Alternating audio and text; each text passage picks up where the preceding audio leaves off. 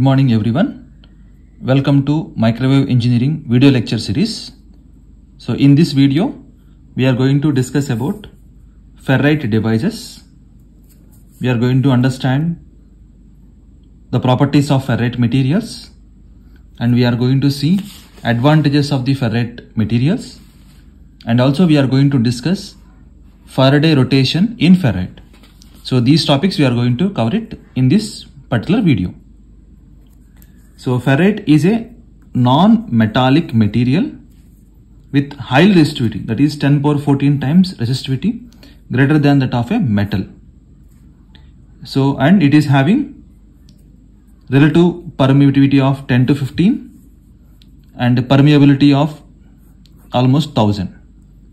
So these are the properties which are very useful for microwave engineering, and they have magnetic property similar to ferrous materials. So basically they are oxide based compounds having general composition of the form MEoFe2O3. So this is a composition, oxide based composites. So where this ferrite find applications in number of microwave devices to reduce reflected power. So this is very useful for our microwave devices. When we are sending power from one port to the other port, there is a possibility of reflected power in those waveguides and ports. So these materials will be having advantages to address those issues. So that's why in microwave devices, these ferrite materials are having a lot of importance and applications. So here these ferrites are obtained by firing powdered oxides of materials at very high temperature, that is 1100 degrees centigrade or more, and that is going to be pressed them into a different shapes. That is how the devices are going to be fabricated. So ferrites have atoms with a large number of spinning electrons, resulting in strong magnetic property. The magnetic properties are due to dipole moment associated with each electron spin. This is very important statement. In many competitive exams, they have asked questions based on this particular point. So basically these atoms are having large number of spinning electrons, resulting in a strong magnetic field or strong magnetic property. So this property is due to the dipole moment associated with each electron spin. And also because of the high resistivity, so we can use it up to 100 gigahertz frequency. That means wherever you are working high frequencies in microwave, so we can use these particular materials or devices up to 100 gigahertz frequency. And the most important property is ferrites have important property, that is non-reciprocal property. Very important. In the last classes, in the last videos, so we have seen E plane T, H plane T, magic T, applications of magic T, directional coupler. So in those topics we have discussed the properties of S matrix. So in that we have written conditions for symmetry and condition for reciprocal. So here whenever we are dealing with these ferrites, so we have to remember that so these are having non-reciprocal property. So here there is one important property in ferrite, that is called as Faraday rotation. So very useful property. So here the plane of polarization of the wave rotate with distance. The phenomena is known as Faraday rotation. That means the plane of polarization of wave rotates with the angle with respect to the distance. This particular phenomena is called as Faraday rotation. So based on this particular phenomena, so we are going to discuss multiple microwave components in the upcoming video lectures. So please understand the meaning of the Faraday rotation.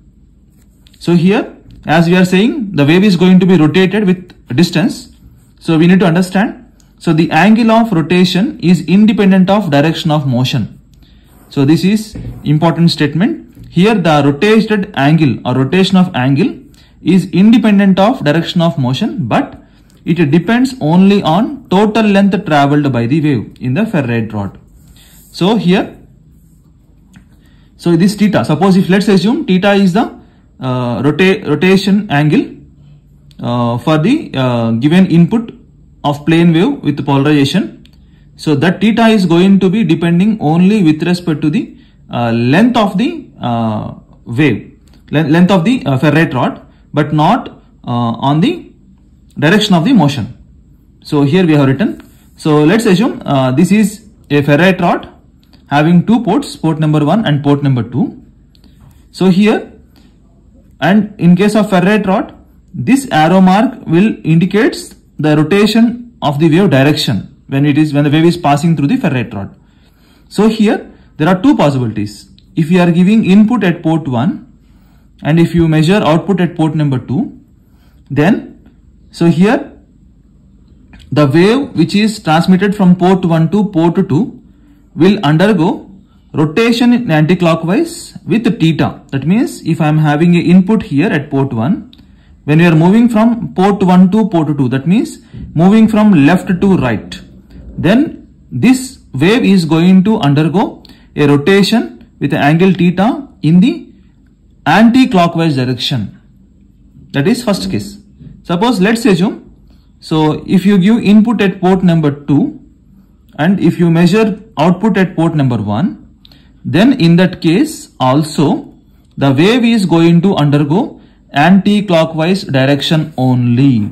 That means when you are moving from left to right in a ferrite rod or from right to left, then the angle of rotation is always anti-clockwise only. So here if you assume, suppose if input is given here at port number 2, then if you are moving towards port number 1, that is moving from right to left. So you can see here the moment will be with respect to theta in anti-clockwise direction. This is a very, very important property, and this Faraday rotation phenomena and the property of this ferrite rotation angle that we are going to apply everywhere in three major microwave components that are based on ferrite. They are gyrators, isolators and circulators.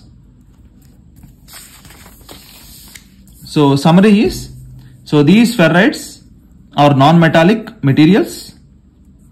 MEoFe2O3 is a material and it is having 10 to the power 14, more than 10 to the power 14 times of the metals, and epsilon r value is between 10 to 15 and mu r is 1000, and these are non-reciprocal components, and the plane of polarization of wave rotate with distance, which is we are giving as Faraday rotation. And if you want to find out the angle of rotation theta, then this is the formula we can use it, that is theta is equal to L by 2 into beta plus minus beta minus, where L is the length of the ferrite rod. You can see here this L is the length of the ferrite rod, and beta plus is phase shift of the right circularly polarized wave, and beta minus is phase shift of the left circularly polarized wave. This expression will be used for finding the angle theta, how much the wave is rotated. For that we can use this particular expression. So this is about the basic properties of ferrite materials, and what is Faraday rotation, and what are the advantages of these ferrite materials, and what is the moment of angle when you are moving from left to right or right to left, with what angle it is going to be having direction, that we have discussed in this particular video. So in the next class we are going to see in detail discussion about the working principle of the gyrator, advantages of the gyrator and the applications of the gyrator. So thank you, have a nice day.